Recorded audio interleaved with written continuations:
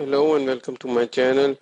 Please subscribe to my channel and turn notifications on so that you can get the notification about my new tutorials. So after the installation of any product, the next step is to activate the license on that.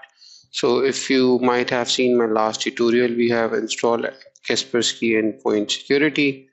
If you see over here, but the problem is it is not activated. And why it is not activated? Because we have not run any activation task. So you have multiple ways to do it. You can do it through web console, but sometimes I feel web console is still not that mature. I felt some glitches in this in terms of like activations, and sometimes the task will get scheduled and it will not trigger or something. So if you want to do it, just in case, from web console, you can come over here, use Kaspersky Endpoint Security for Windows, add key and create the key from here, license task from here. Or the old traditional way, you can come to the management console. You can select the workstations and create an activation task directly over here. If you see, I can create a task from here. You can say add a key. Now I have to select my license key for sure.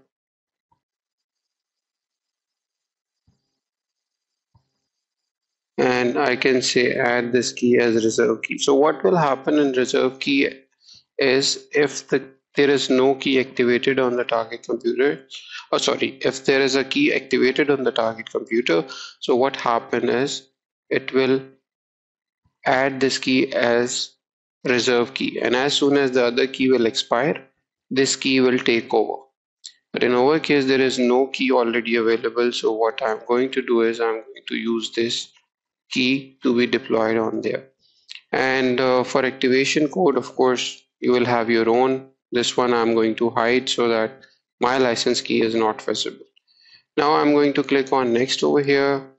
Here you can choose once manually when the updates are downloaded, on completing another task, and so on. So for me, I'll say once, and then I can give a schedule of current time, and I can say run miss task, so that when the task is completed, so it should automatically trigger this task, and I'll say activation of KES, and I would say run the task after the visit finishes and click on finish.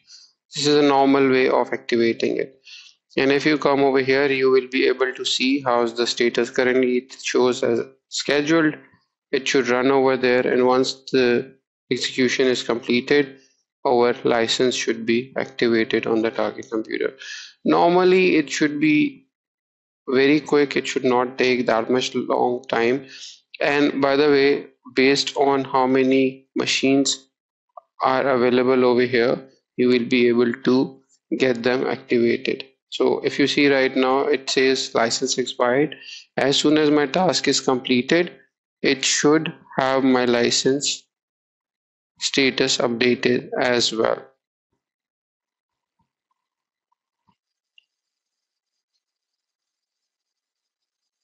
So if you see over here, now the task is completed successfully on one device. If you click on view results, completed. And if you go back to workstation group, now client status is showing green, which means okay. And if you see, the license expired thing has gone from here.